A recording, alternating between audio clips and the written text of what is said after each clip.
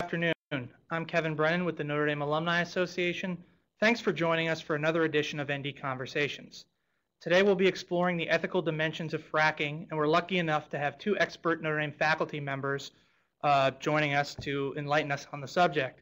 Diogo Bolster is a professor in the Department of Civil and Environmental Engineering and Earth Sciences, and Tom Frecka is a professor emeritus from the Mendoza College of Business. Before we hear from our experts today, we thought it might be nice to quickly give some background on fracking to myself and the other non-experts among us. We're going to show a short video that will explain fracking to you, and afterwards we'll get into the presentations and our question and answer session. So with that, here's the video.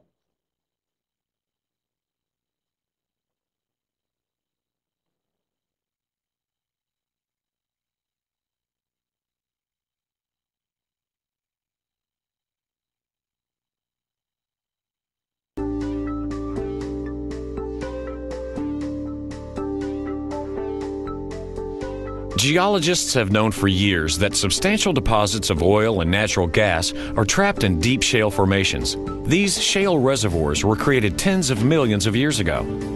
Around the world today, with modern horizontal drilling techniques and hydraulic fracturing, the trapped oil and natural gas in these shale reservoirs is being safely and efficiently produced, gathered, and distributed to customers. Let's look at the drilling and completion process of a typical oil and natural gas well. Shale reservoirs are usually 1 mile or more below the surface, well below any underground source of drinking water, which is typically no more than 300 to 1,000 feet below the surface. Additionally, steel pipes, called casing, cemented in place, provide a multi-layered barrier to protect freshwater aquifers. During the past 60 years, the oil and gas industry has conducted fracture stimulations in over 1 million wells worldwide. The initial steps are the same as for any conventional well. A hole is drilled straight down using freshwater-based fluids, which cools the drill bit, carries the rock cuttings back to the surface, and stabilizes the wall of the well bore. Once the hole extends below the deepest freshwater aquifer, the drill pipe is removed and replaced with steel pipe, called surface casing. Next, cement is pumped down the casing. When it reaches the bottom, it is pumped down and then back up between the casing and the borehole wall, creating an impermeable additional protective barrier between the well bore and any freshwater sources. In some cases, depending on the geology of the area and the depth of the well, additional casing sections may be run and, like surface casing, are then cemented in place to ensure no movement of fluids or gas between those layers and the groundwater sources. What makes drilling for hydrocarbons in a shale formation unique is the necessity to drill horizontally. Vertical drilling continues to a depth called the kickoff point. This is where the wellbore begins curving to become horizontal. One of the advantages of horizontal drilling is that it's possible to drill several wells from only one drilling pad, minimizing the impact to the surface environment. When the targeted distance is reached, the drill pipe is removed, and additional steel casing is inserted through the full length of the wellbore. Once again, the casing is cemented in place. For some horizontal developments, new technology in the form of sliding sleeves and mechanical isolation devices replace cement in the creation of isolations along the wellbore. Once the drilling is finished and the final casing has been installed, the drilling rig is removed, and preparations are made for the next steps, well completion. The first step in completing a well is the creation of a connection between the final casing and the reservoir rock. This consists of lowering a specialized tool called a perforating gun, which is equipped with shaped explosive charges, down to the rock layer containing oil or natural gas. This perforating gun is then fired, which creates holes through the casing, cement, and into the target rock. These perforating holes connect the reservoir and the wellbore.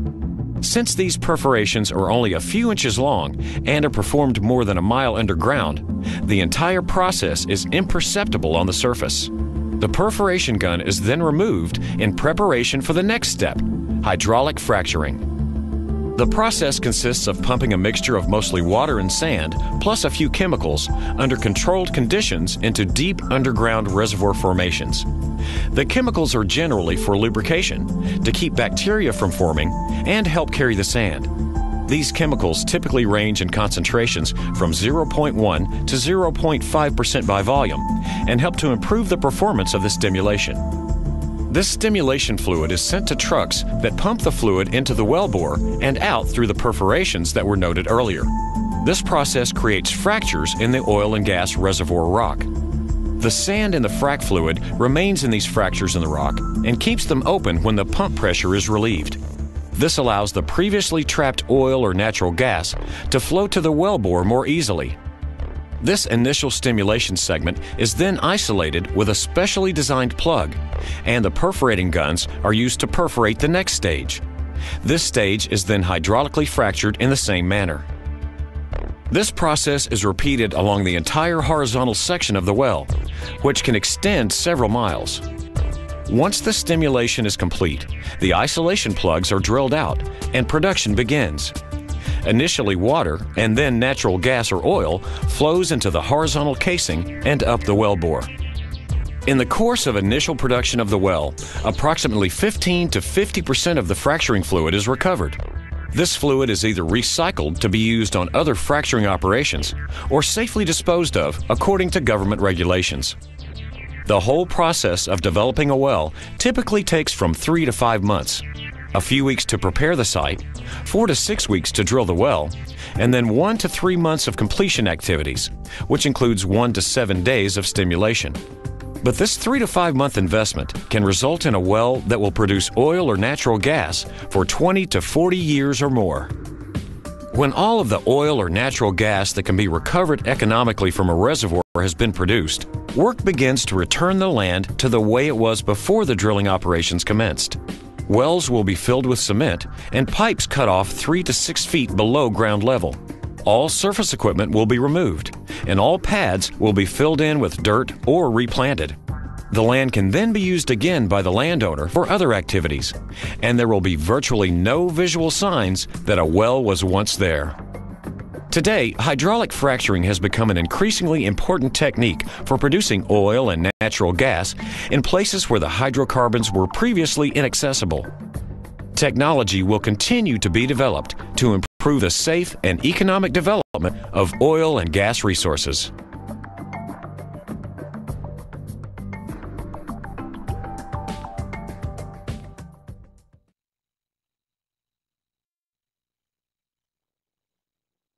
All right, so now that we've learned a little bit more background information on fracking, we're going to start with our presentations. For those of you joining us for the first time for ND Conversations, after the presentations, we'll have a question and answer session where our faculty members will be answering your questions. To submit a question, you can do so using the Q&A panel on the bottom right-hand side of your screen. You can submit questions throughout today's event, and we'll try to get to as many of them as we can as time allows. And with that, Professor Bolster, I'll hand it over to you. Thank you. So first, thank you for asking me to come along, and to those of you attending, thanks for listening to me. So as was mentioned, I'm a professor in the Department of Civil and Environmental Engineering and Earth Sciences. So my talk is going to come to you from that perspective. So let me start by talking about the good news, right? Why are we, as people who care about the environment, excited about the idea of shale and shale gas? Well, many people argue natural gas is a clean energy, right? It's much, much cleaner than other things. So it produces about half as much CO2 as other fuels, such as, for example, oil, and significantly less than coal, right? So if you're concerned with greenhouse gas emissions and climate change, that's good news, right? There is also significantly less other nasty things in there, such as nitrogen oxides and sulfur oxides, which can cause problems such as acid rain and ground level ozone. However, one thing that we need to be aware of, right, and we need to know is that methane, which is the dominant component of natural gas, is 70 times more potent than carbon dioxide as a greenhouse gas. So we need to be really, really careful about not letting too much of that methane, if we're extracting, escape to the atmosphere. Otherwise, we could be adding to the problem of climate change. So really briefly, what's the biggest difference between shale gas production and conventional gas production? Well, if you look at the figure that I've got there, you can see on the right-hand side, on the right upper-hand side, That's what a typical gas or oil reservoir might look like. You have lots of solid material, so you can think of that as being like a sand or a gravel or something like that, with lots of empty space between it, which is filled with gas and through which the gas can flow. When you go through a shale, and you can see a photograph of what a typical shale looks like on the bottom right-hand side, you have a slightly different story. The shale is packed together very, very tightly. You can see there you've got flat layers of rock which are really, really impermeable. So it's much, much more difficult for the natural gas to flow through there and to extract, in essence. And that is essentially what fracking has allowed us to do, is to extract natural gas from formations like that. So these are current estimates, right? So current estimates of shale gas resources in the United States are at about 862 trillion cubic feet in the continental United States. Industry claims we can recover 827 trillion cubic feet.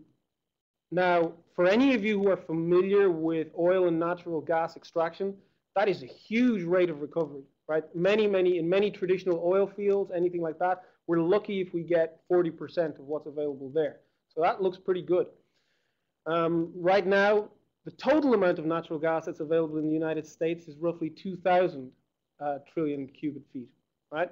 And we typically consume on the order of 25 per year, about 1.3 from shale gas right now. So right there you can see more or less what this TCF unit is, but this gives you a proportion, an idea of the amount of natural gas that's available. If you look at natural gas production in the United States right now, you can see that currently, so if you look at that line around 2010, which is fairly representative of where we are right now, okay, we're a little bit further, you can see that there's quite a diverse range of where we're getting our natural gas from, right? So from conventional sources, offshore, onshore, but there's quite a solid mix of the two. If you look at the projections that go out into the future, so to around 2035, you can see that it's estimated that shale gas production will make up about 50% of the natural gas that is consumed and used in the United States. That's a pretty substantial number. So we really want to make sure that we're doing it right when we're moving forward. Where is the natural gas in the United States? This is a map of the current shale formations that exist across the United States. Some of you might be familiar with this. If you look at the right upper hand corner, so the Pennsylvania and New York area, you'll see the Marcellus shale. That's probably one of the most famous shales, the one that's gotten most of the media controversy. But the main reason I'm putting up this figure is I want you guys to look and essentially notice these shales are all over the United States. To me, that raises an important question. It really highlights that this is not a state-by-state problem. This is a domestic problem. This is a federal problem. This is something that we need to consider across the entire country, not just in an individual state, because the decisions we make have implications for the entire country. In terms of where is most of the activity taking place right now, I think this is a particularly interesting graph because you can see here that these are the different shale reservoirs that are being exploited. Again, the amount of shale gas that's being produced from these. And what I find most interesting here is that even though the Marcellus shale is probably the most famous one, so the Marcellus shale, again, just to remind you, is the one in Pennsylvania, New York area, even though that's probably the most famous one, the one that's got the most media attention, it's actually the Barnett shale, which if I go back here, is a shale in Texas, which has produced the most natural gas right now. And also you can see that there is, again, a broad mix from across the entire country. So we already saw in the video what exactly fracking technology is, so I won't delve into this too much more, right? But the first thing I want everybody to be aware of is that this is not a new technology per se, right? It's actually been around since the 1940s. So if any of you are asking, well, why haven't we been using it since the 1940s? Well, that's because we only really had advances in this horizontal drilling technology, which was again discussed in the video. That happened in the 80s and 90s. So all of these technologies had to come together in order to make fracking, as we do it nowadays, feasible. Again, this is an image just to convey kind of where fracking happens and how it happens. And the purpose of this figure, if you look at the top right-hand side, so on the right-hand side, you can see a geologic cross-section of the area that we're interested in. On the top, you can see the region where we're essentially creating the well and extracting the natural gas. If you go down a couple of 100 feet, down to a depth of about 1,000 feet, typically you have freshwater aquifers, where many of us extract our water from. Good example, here at Notre Dame, South Bend, Mishawaka, the vast majority of the water that comes out of our taps comes from the local aquifers, right? All this activity with fracking is taking place at a depth of around 8,000 feet. So in principle, that's good news. You've got 7,000 feet of protection zone, right? So you've got 7,000 feet where you don't run the risk of contaminating water that is valuable to us as human beings. But let's think about, like, what are the environmental implications of shale gas development? Well, first of all, the top one, the drill pad construction and operation. Well, simply speaking, that just means, you know, you're building the drill pad, you're building this area, and if you happen to be going into a very scenic area, as many of these places are, you're creating an eyesore, right? So that, we consider that to be some form of environmental pollution. As stated in the video, the goal would be that when the operation's finished, you clean and restore it to its original state, but something to worry about. The next is groundwater contamination. This is probably the most controversial issue that has been associated with fracking, and I'll get into that a little more. Hydraulic fracking and flowback water management. Again, details. Blowouts and house explosions. So anytime you're working with natural gas or things under high pressure, that's something that you need to worry about. Water consumption and supply. It turns out that in order to be able to frack these aquifers, you need quite a substantial amount of water. And we really have to ask ourselves, is this the best use of water, given that we're in drought conditions in large parts of the country, and given that many of our water resources are already strained? You need to be careful with spill management and surface water protection. And then last but not least, there's a concern that if we're messing around with the subsurface, so we're injecting fluids into the subsurface, are we changing the structure? Are we changing the properties of the subsurface? And can this cause earthquakes? There is evidence, for example, that small earthquakes have been triggered by these kind of activities. This raises a potential concern, something we should think about. Again, this is a figure just to bring you back to the picture of what's going on. You've got the gas production on the top, your aquifer, which you aim to protect, and then at great depth, you have the shale formation from which you're extracting natural gas. As an engineer, I would look at this and think, I'm extracting all my gas from 8,000 feet. The thing I'm interested in protecting is at less than 1,000 feet. I'm in good shape. I should not be causing any trouble. However, I want to show you guys this video. Some of you might have already seen it. It's a pretty dramatic video, and it highlights in a dramatic way some of the concerns that people might have.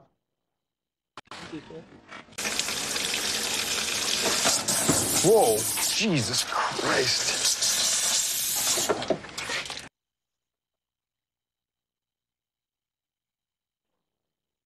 Am I good? All right. Yeah.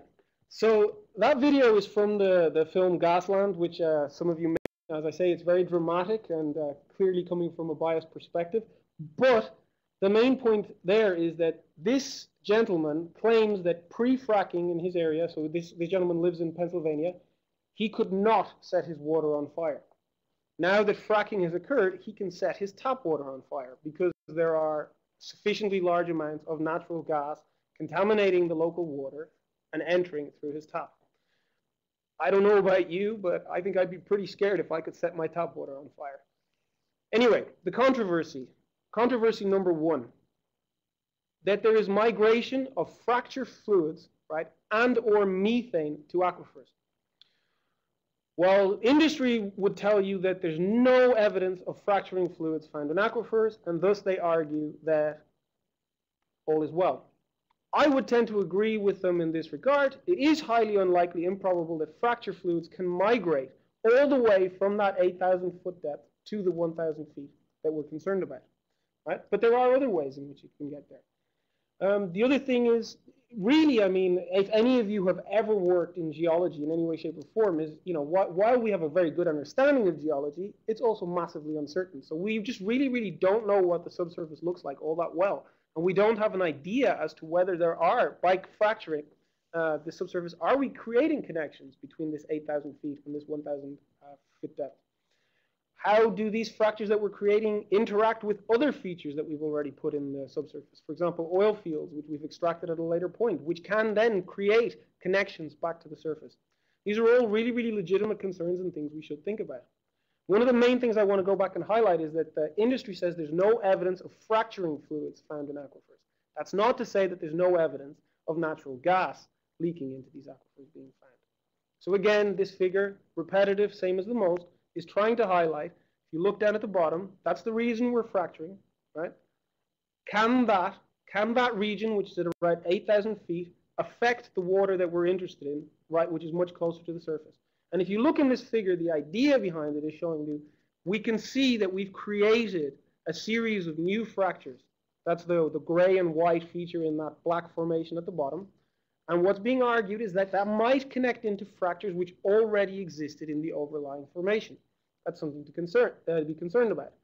However, the argument is if that connection does not exist, right, well then you're extracting everything through these pipes, right? So that's the figure on the top left of the figure, which has several layers of protection. So any natural gas that is coming through there should not leak into the adjacent aquifer.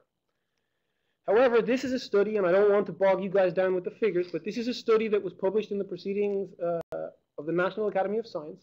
And what it basically shows is that if you measure methane or natural gas concentration, right, in waters close to gas wells, what you find is you do find a significantly larger concentration of natural gas in those waters than you do at great distances from them.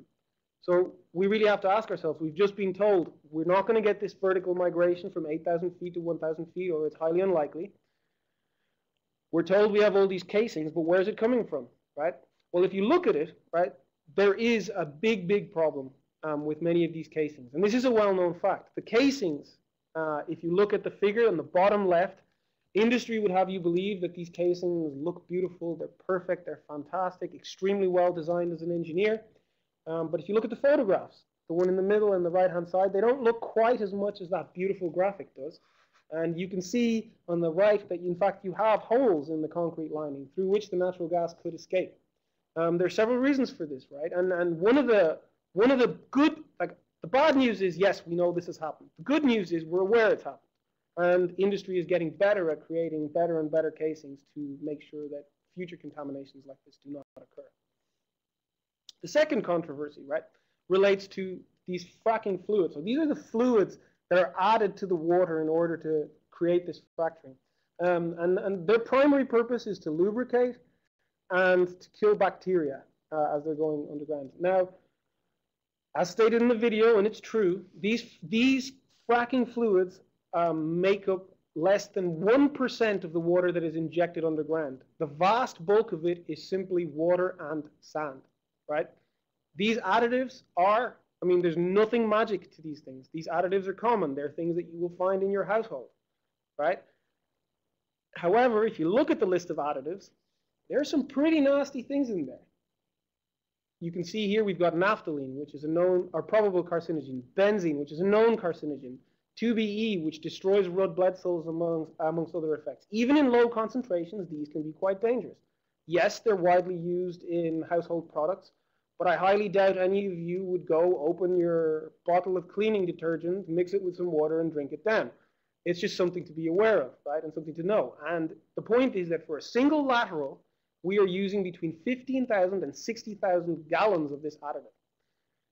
Now, here's another point. If we're using 15 to 60,000 gallons of additives, and they are less than 1% of the total amount of water that we're injecting into the subsurface, right?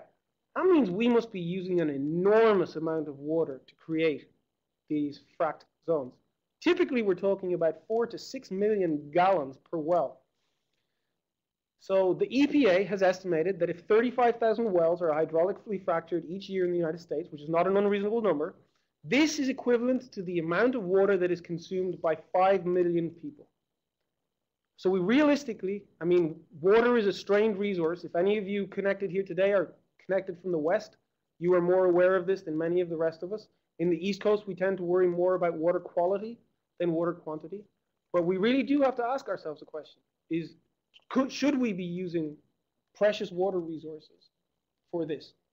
The answer may well be yes, but it's something that we very seriously need to think about. So that brings me to the end of what I really wanted to talk about.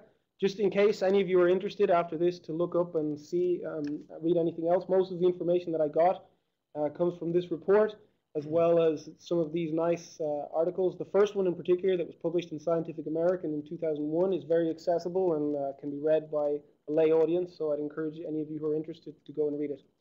Thanks for your time.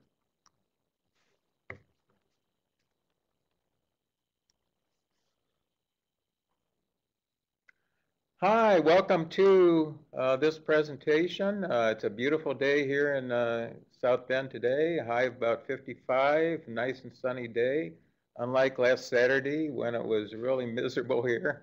Fortunately, people who went to the game were rewarded with a victory. About 5 years ago, Notre Dame decided that it would offer a couple of new minors, one minor in sustainability and another minor in energy. And there's a professor, Jessica Hellman in biology, who was formed a committee to establish a sustainability minor, and a professor, Joan Brennecke, in engineering, who worked to develop the energy minor. Both minors are about 15 credit hours, and they usually consist of about two required courses each with a capstone course on top. And I'm pleased to announce that both majors are doing very well, very popular with students. I actually teach a course in the energy minor program called the Business of Energy. And I'm an accounting professor. Before I taught the energy course, I didn't know any more about energy than the cost of gasoline at the pump. But I spent a lot of time studying, talking to people, and researching. So I've really enjoyed teaching this Business of Energy course. One of the high fracking areas that Diogo talked about was the Bakken Shale area, which is located in northwest North Dakota, and part of Montana, and part of Saskatchewan in Canada. Now, I was wondering, have any of you guys ever decided to vacation in North Dakota? Well, this summer, my wife and I visited our daughter in Minneapolis. We have 3 kids, actually, and Julie's the one who escaped from Notre Dame. She actually graduated from Purdue, whereas our other 2 graduated from Notre Dame. But we decided to visit her and her husband, and after that, we were going to take a trip out to South Dakota and visit Mount Rushmore and the Chief Crazy Horse Monument. And since I'm teaching this energy course, I thought it might be good to take a side trip and visit this fracking area in North Dakota. So we did so. We started out in Minneapolis on I-94, drove over to Fargo, and then took this beautiful drive on I-94 out to Dickinson, North Dakota. So beautiful drive. You can speed along on the highway at about 75 or 80 miles an hour. Nice rolling landscape with a lot of corn, soybeans, wheat, and sunflowers. So I was really surprised. It was my first trip to North Dakota, and I found it to be a very beautiful state. But eventually you have to turn on to Route 85 and drive about 120 miles north to Williston, North Dakota, the center of the fracking area. And Route 85 is a 2-lane road, which is under construction now, converting it to a 4-lane road. And here's some of the traffic on the highway on your way to Williston. So a lot of the time you could only drive 20 or 25 miles an hour over this stretch of Route 85. One of the things that's happened in this area is a lot of production workers have taken up temporary residence there. This is what's called a typical man camp. So for instance, in Williston, North Dakota, the typical population of the town is about 15 to 20,000, but there's another 40,000 workers working to produce Bakken shale oil in this area, and they live in these less than expansive housing developments called man camps. So that's one example. This picture is called an average man camp. So Again, you see the small houses or temporary houses and trailers they live in. Typical worker up there works a 12-hour day for about a 2-week period, 7 days a week, and then typically goes back home to his family for 2 weeks and then comes back again in another 2 weeks. So that's the reason for the temporary housing.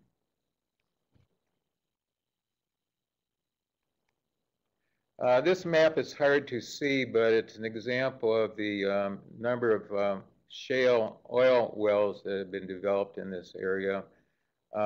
This is along the Missouri River Basin area, and there's a big lake there whose name I've forgotten. But in this area, they're drilling now about 2,100 new wells each year, and they expect to continue at that pace for another 5 or 6 years. So because of the development of the Bakken shale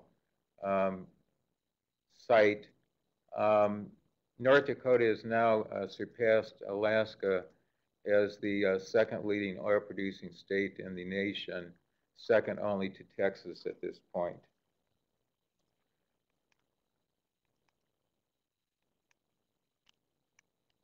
Clicker's stopped working. Okay, so that's a typical oil drilling site there. And let's click on the next one as well. Clicker's working now. Okay. Another example. And then there's a pristine example.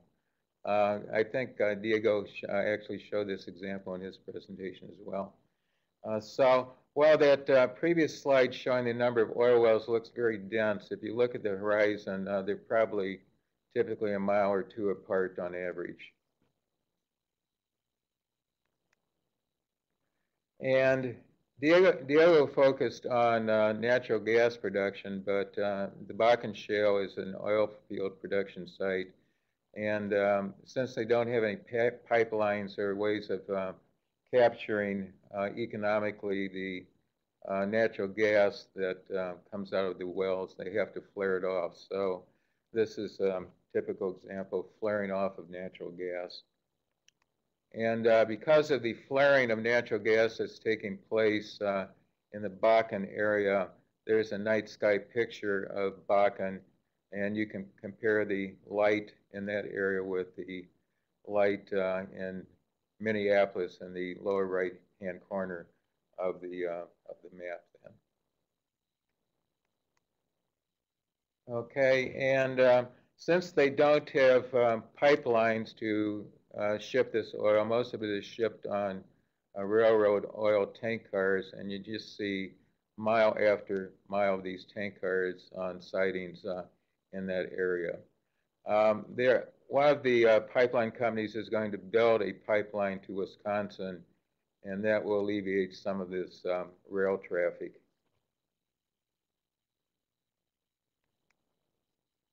We're going to get into the ethics of fracking at this point, at least my perspective on the ethics of fracking. So first of all, there are important benefits of fracking technology. It does help us to meet energy demand that is expected to increase by at least 35% by the year 2040, as our present world population of 7.3 billion increases to almost 9 billion people.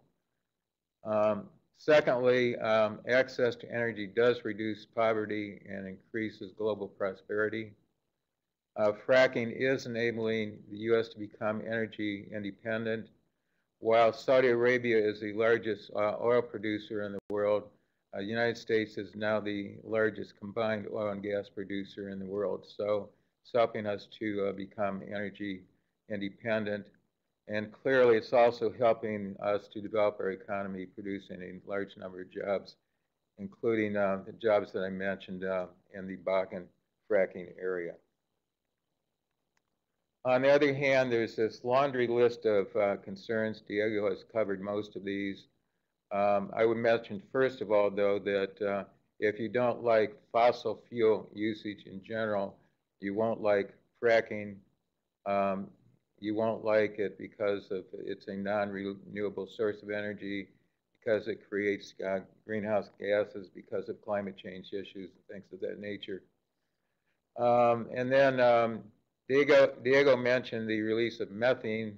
His methane is my methane, by the way, but that's a problem in that if it's not carefully controlled, it's a highly concentrated form of greenhouse gas that can lead to a lot of problems in the atmosphere. Mentioned the toxic chemicals.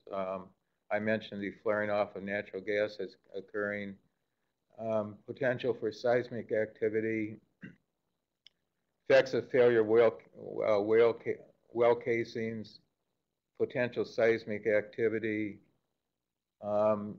Something that is occurring in the Bakken shale area is issues regarding the disposal of low-level radioactive waste. There's transportation issues. So I mentioned the fact that a lot of this oil is shipped by rail now, so is that a safe way of transporting it? How about pipelines? And then, of course, various temporary social concerns associated with boom towns like Williston. So these are some of the issues that we have to consider in considering the ethics of fracking. But my position on energy production in general is, first of all, due to the externalities that are produced by using fossil fuels, I do believe that there should be a carbon tax on fossil fuels. However, I don't believe that a fossil fuel tax is politically feasible at the national level in the United States, and therefore we will probably need to rely on continued what I call inefficient subsidies of renewables if we want to encourage the use of more renewable energy sources. And then I also believe that given all the energy demands we have, we can't afford to give up on any forms of energy, including coal, oil, natural gas, nuclear, wind, solar, whatever is part of the mix then. At the same time, I strongly believe that we need to minimize the risks and harms associated with the use of fossil fuels and fracking. But I've come up with a model for doing what I call minimizing the risk and harm associated with energy production. And this model consists of 4 parts. Number 1, I believe that we need strong hard law mechanisms, global laws, federal laws, state laws, and local laws that help us to minimize the risk and harm associated with fracking. But lawmaking is very complex, takes a long time. It tends to lag the demands of society. So in addition to the hard law mechanisms, we need what I call soft law mechanisms. We need NGOs, we need environmentalists, we need the United Nations, and we need researchers to shine a bright light on energy production, make us aware of problems, and help us to develop laws and regulations to minimize these problems. Thirdly, we need compliance mechanisms. We need firms, we need auditors, we need disclosures in financial statements. We need transparency in general as a third part of this model. And unfortunately, in my opinion, there's not enough transparency in the oil and gas industry in regard to some of these issues that Diogo has mentioned. And finally, we need strong enforcement mechanisms. We need law enforcement agencies. We need the EPA. We need fines and penalties. All these things need to be done to limit the harm and risk associated with fracking. So, is fracking ethical? I believe it is because it provides a low-cost source of energy to an energy-starved world. I believe it's ethical because it provides jobs and reduces poverty. I believe it's ethical because it increases our energy independence. But at the same time, we do need this system of controls in place to minimize the risk and harm and to eliminate the harm associated with fracking. And obviously, our present system does need some improvements then. So I think that's all we have to say, and we're ready for any questions that you guys have. Great. Thanks. For those of you watching live, remember you can submit your questions using the Q&A panel on the bottom right-hand side of your screen, and we'll try to get to as many of them as we can. Professor Frecka, you were talking there kind of about the how we need to do a better job of sort of regulating and minimizing the risks. Because this is a relatively new practice and a growing practice, what are sort of the regulations that are currently in place surrounding fracking, and how effective are they right now? How much ground do we need to make up? Well, there's regulations at the federal, state, and local levels, but regulation is very complex, and there's a lot of holes in regulation. Yeah. So, for instance, one EPA regulation exempts fracking from water regulations. The Clean Water Act. Clean Water Act, yeah. And some people are concerned about that. Interesting.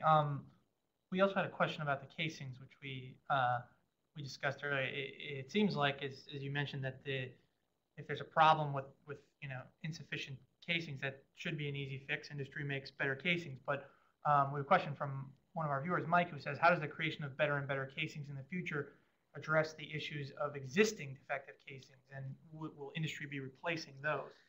It's a great question, and the honest answer is it doesn't.